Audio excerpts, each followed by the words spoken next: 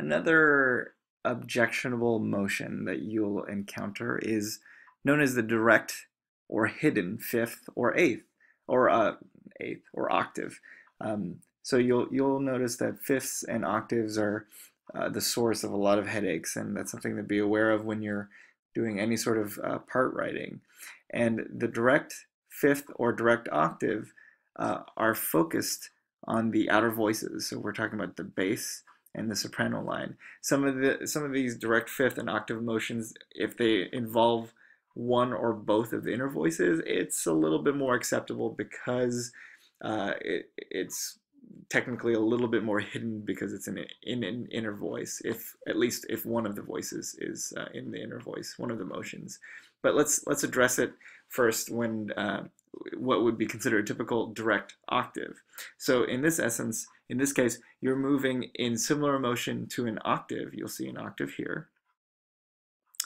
If you're leaping in the soprano and leaping or moving by step in the bass. Okay. If the roles were reversed, if you're moving by step in the soprano and leaping or moving by step in the bass, this would be okay. But in this instance, you'll see you're leaping from G to C and moving from B to C in the bass into this octave. That's considered a direct octave, and you don't want to do that. If we were to switch this, put the B to C in the soprano, and the G to C in the bass, this is perfectly acceptable and extremely common motion that you'll find in four-part writing. So so this is okay as it is currently. If we were just to simply switch that back to where it was before, not so much. Okay, not an okay thing to do by leaping in the soprano to an octave with the bass. And it didn't matter if the bass was leaping or moving by step. To avoid this, try to move by step in the soprano. Now, an objectionable fifth, or rather a direct fifth. Let's see if we can create one right here. Now, the direct fifth is just like the direct octave, where you're moving from